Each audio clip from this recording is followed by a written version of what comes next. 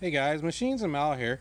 I was just working on this old Husqvarna rider mower for somebody. This is a single cylinder, air cooled, 4-stroke, 18.5 foot-pounds of torque motor that Briggs makes, which is not really a good motor, but it is what it is. And anyway, I just thought here's an opportunity to make a quick video about these carburetor fuel solenoids. So not a lot of people know what they do. I thought I would just make a quick video about what they do.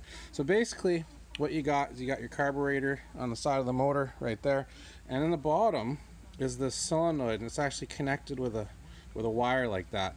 And what happens is when you turn the key to the on position, electromagnetic force inside of this pulls down a little plunger, a little plastic rubber cap plunger, and it allows fuel to flow from the bowl up into the carburetor tube, emulsion tube, and into the carb down the intake. When you turn that key off, it cuts power to the solenoid, and there's a little cap in there that actually shoots up by spring power, and it plugs the hole, stopping the fuel from running up through the carburetor, thus cutting the fuel supply to the engine.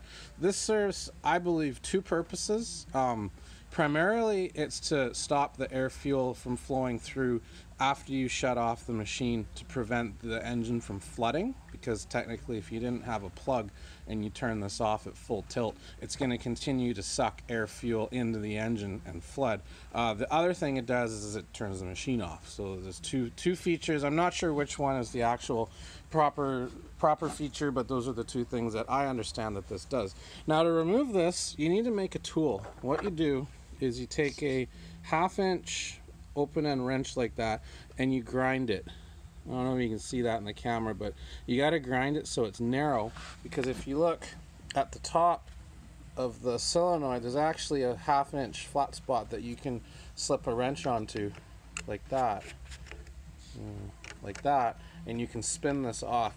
Generally a regular thickness wrench, that part there, won't fit in between. So I've ground this wrench down and I've used it hundreds of times for this job over the years, and it's worked perfect. I dread the day I lose it. But anyway, so you crack it loose and then you spin this off, and there you can see the tip. That's the little rubber plunger tip I was talking about, and right now it's in the up position, so it's plugging the bottom of the pickup tube in that carburetor. No point in showing that, you're not going to see it. But anyway, so when you apply power to this actually pulls down and it allows flow through the pickup tube, and when you release power it plugs. These will get plugged up, like down inside that little groove there, you'll get deposits of stuff, and this will sometimes get stuck in the up position, so it won't actually be able to open when you turn the key, thus you won't be able to start the machine because it doesn't get any air fuel. Sometimes it'll get stuck in the down position, or if it's really sluggish, it'll get stuck in different positions. So these things need to be cleaned and serviced once in a while. They're expensive, so don't buy one if you don't have to.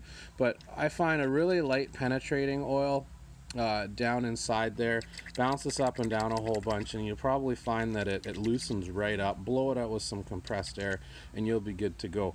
If you actually connect this and lean it against the side of the engine and have your friend turn the key on and off, you'll hear it and feel it, and you'll see this plunger move up and down. Now, don't do that if you've pulled this out and there's gasoline everywhere, because when this grounds against your carburetor, you could get a spark. It could light it on fire. So don't manually make this open and close. It's not a good idea. But anyway, so that's how these fuel solenoids work. Don't lose the little washer on there, because that's what seals the bottom of the bowl. This tractor was running, but it was running pretty bad, so I decided to pull this out and blow out the carburetor. And I don't know if you can see it in the video, but I mean, the fuel that's poured out of this thing is got to be half water. It's absolutely disgusting. So I'm just draining out this fuel tank. It's about just under half full, maybe 1/4 full, and we're just going to drain it out, recycle this bad fuel, and put some fresh, blow this out with compressed air, put some fresh fuel in, and hopefully she's ready to go back home to her owner and cut some grass this afternoon. So there's a quick view on those fuel shut-off solenoids. They're the same across the board for just about every engine out there. I've seen them on Kohlers, I've seen them on Kawasaki's, Briggs and Strattons. I don't know if I've seen them on Tecumseh's, but they don't make those anymore, thank God. And anyway, yeah, I just thought you'd like to see that. Thanks for watching, guys. I'll make some more videos about this stuff. Please subscribe.